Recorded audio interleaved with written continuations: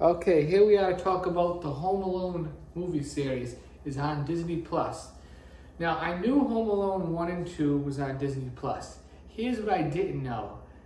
Home Alone 3, 4, and 5 are on there too.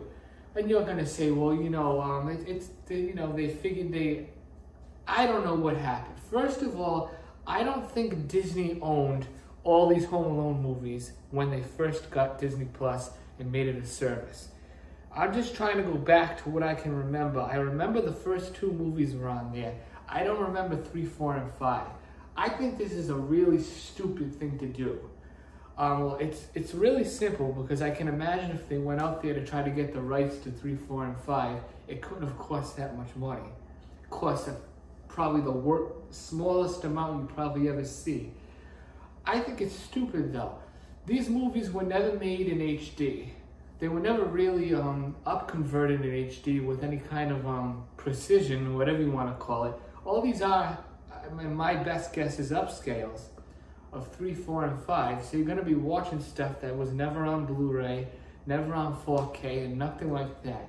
I don't know what people are going to expect out of these movies. They've been out for a while. I should really take a look, but all I have is my phone right now.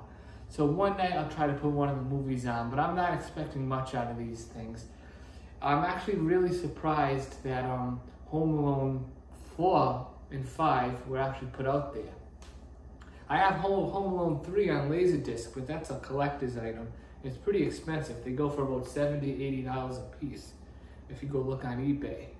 Sometimes a little less, but there was one I missed out on. It was a pack of 3 Home Alone movies on Laserdisc, 1, 2, and 3. I think it was $50 or $60. I should have bought it when I had the chance. But hey, the one I have was brand new for Home Alone 3. So I don't know what's going on here. I think Disney should offer these kind of movies in a separate format, like Blu-ray or something, and let people still have it physically. But physical movies are down the shithole. So now everything is on this other stuff, on digital services. Now, is it all that bad? Not for most people, but here's the problem. For movies like Home Alone, they're not going anywhere in the future. I don't think they'll ever leave Disney Plus until it doesn't exist anymore. Here's the biggest problem, though. I'm gonna go check something over here.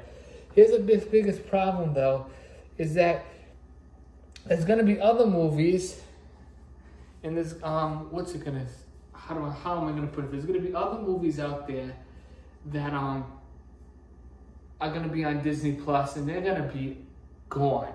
They're gonna be gone because then they're gonna give up the rights, or something's gonna happen, and they're gonna go. But that doesn't usually happen with Disney, because Disney usually owns all its own stuff and all that. But still, there's a possibility. But the Home Alone movies aren't going anywhere. But that's nothing to be, excited about.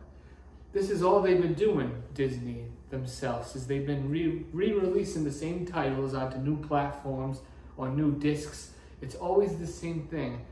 It would have been nice, because physical was just pretty much out the window now, that we could have had a nice release of the Home Alones on Blu-ray, maybe a complete new remaster and all that, but it didn't happen. Although the 4K for Home Alone was pretty good, it wasn't that great, so it wasn't anything to go crazy about. I mean, I watched it. It was noticeably better than the original Blu-ray, but not by much. What else do I have to say? I'm extremely kind of disappointed in Disney for doing this. I really would have liked it if they had released a whole Blu-ray set of all these movies. I don't know why they couldn't accomplish that. That could have been, how much could it have cost to produce? A lot of stuff they used to have on their movie rewards program, I don't know if it exists still. I used to get a lot of free movies through them, so they screwed me over. They didn't tell me the points expired. I waited like a year to go back into the website, and all my points were gone. So, but they could have put it in something like that. Another thing is Home Alone. Now the first two, I always believe they deserve HD and stuff. I think those deserved HD, but 3, 4, and 5 did not.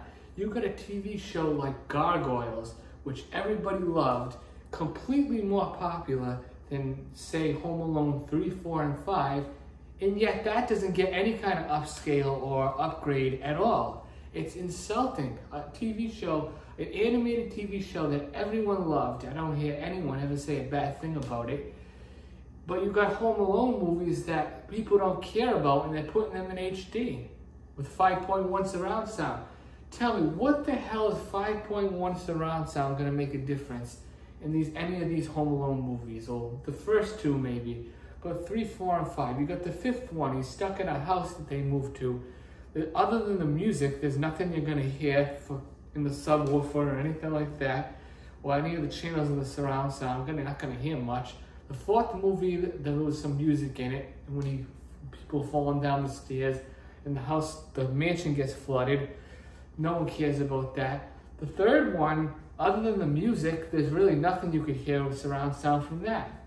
So let's all remember that Disney screwed us over with this. I think they should have had a physical release with Blu-rays. They should have had a complete set of 1 through 5 on Blu-ray, and they should have priced it at maybe $25. You're gonna say, well, that's kind of cheap. It's really not. Considering the fact that these movies are so bad when it comes to 3, 4, and 5, and it gets really bad with 4, I think that $25 would be a reasonable price. There are some sets that include 3 or more Blu-rays for $25. Look at Back to the Future. That's coming to the point where the whole set's gonna be $20 on Blu-ray, and I think it already has been. Well, good luck everyone. Let's hope this goes to a positive note. It's becoming Christmas time. Maybe they'll do something fun. Well, it's actually no positive note because Disney Plus upped their membership by another $1. And they're gonna keep doing that. They're gonna say price inflation, so every day when it's gonna go up, and everybody else that doesn't make any more money than they did before are gonna have to pay an extra $1 every month. All right, bye-bye.